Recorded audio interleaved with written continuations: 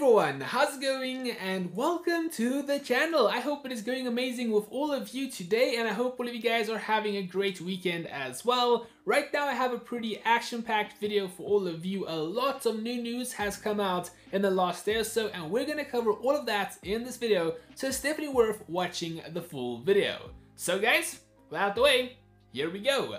Let's start off with when is the update coming out on the global version of the game. It is coming out on the 19th of January at 4 PM PT time zone, so now you know. Now let's discuss some new content for Season 1. We have a new themed multiplayer mode known as Red Envelope confirmed coming in Season 1, launching at the end of the month. Battle it out in the 10v10 kill confirmed themed for Lunar Year of the Tiger. Collect red envelopes in place of dog tags and watch the fireworks in celebration of the new beginning. Collect enough envelopes to earn additional rewards like credits and cosmetics. Now we have new events. We have Winter Wish and the Lunar New Year puzzle. Firstly, the Winter Wish event. Choose your favorite rewards from a pool of items. Then, complete missions to acquire tokens to spend on unlocking those items. Get up to 1 epic, 3 rare, and 3 uncommon items. Okay.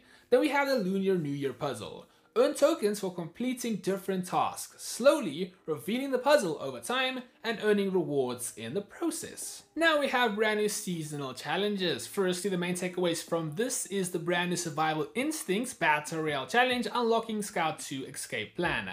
Then at the end of the month, we do have Locked and Loaded, where we can unlock the brand new assault rifle, being the Kilo 141. Now we have new points of interest in Battle Royale. Experience new Battle Royale content across both Isolated and Blackout. Each map will have feature Lunar New Year cosmetics and decorations, as well as some specific changes to each. In Isolated, show off your snowboarding chops in a new minigame set in the updated ski zone. Sounds interesting. In Blackout, snow has fallen near Hydro Dam and a new aerial platform has arrived. So the aerial platform is also now going to be in Blackout. Cool to see. Shoot down hot air balloons and witness other winter spectacles like a giant holographic urban tracker. Okay, that's pretty interesting, but weird as well. Over here's an image kind of showing how that holographic is gonna look. What do you guys think about that? Let me know. Now we have some bugs which are currently under investigation. So we have controller issues, Tengu Undead Crusade, High Priest of Chaos, Velikan, and Domino. Those soldiers all have issues with their voiceovers. Now we have Ether Crystal Camo unlocks, Profanity Filter blocking loadouts, Wrench exploit, and clan renaming. You guys can pause that to read through all of those different details. Now over here we have bugs that have been fixed. This includes Gaz Broadsword, fix an issue with missing voiceover, Hovek Sawmill, fix a map exploit, general connection issues, and sniper aim assist changes. So okay, those are bugs that have been fixed. Now we have some news regarding voiceover adjustments. In the public test builds, we saw a few discussions focused around voiceover options being removed. As you all know, in these passionate communities, we always make adjustments to remove unused content to help reduce the size of the game. With these adjustments, we thought we were doing just that with voiceover options that very few people actually utilized. However, we're rediscussing that now and may hold on making these changes, so as you guys can see, this change might actually not end up happening. I also want to show you guys this. Over here they say the following: we have significant plans to bring more unique seasons, content, competitive events, crossovers, and more throughout 2022.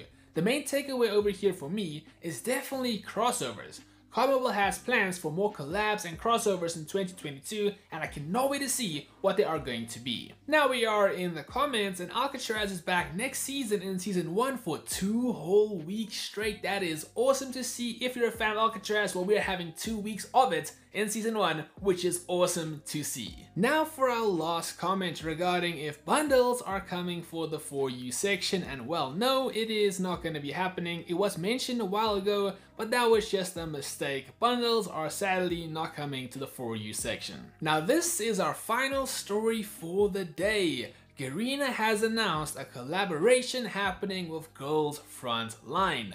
Now at the moment, this collaboration is confirmed for all the different versions of Garena. However, we do not know if this is coming to global, to the Korean version, and to the VNG version.